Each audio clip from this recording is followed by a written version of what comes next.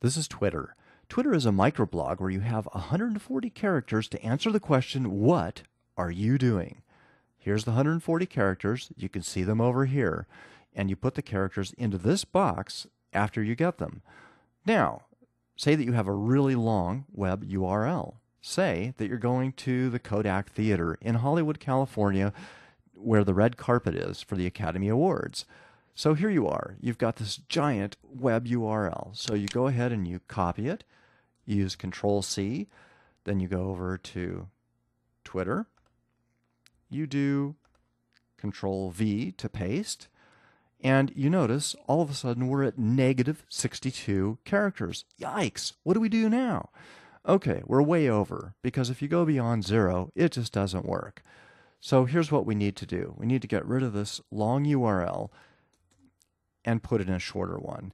What most people do is they go to tinyURL, they put in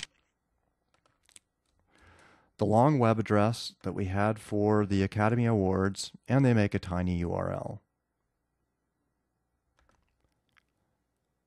So it's accessing the clipboard there, and so here we have it. We will copy that again, Control-C, over to Twitter, Control-V to paste, so that's the tinyURL. All right, that's where most people leave it, but there's a great tool that people can use, and it's called SnipURL. And so let's take that long web address, copy it in here. I'll just grab it one more time. There we are.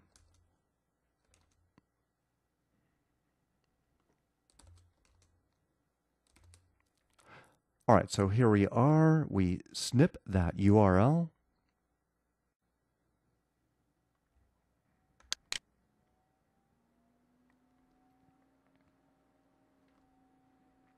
And so here we have it. It's been pasted into our clipboard, so we can go right back to Twitter and enter it in.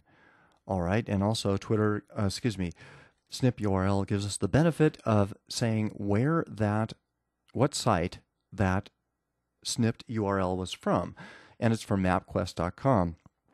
Now that's great for emails, so people know where it is they're about to leap to when they click on a link, but for the purposes of Twitter, we're trying to keep it really short.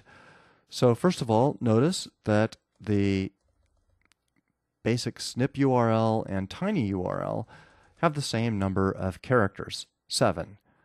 They vary out here at the end, where tinyURL has 6 characters at the end, but SnipURL only has 5. Okay, so that's a little bit of an advantage right there. But the other advantage comes here, where we can actually take out the middle IP to make it a snurl. Or we can also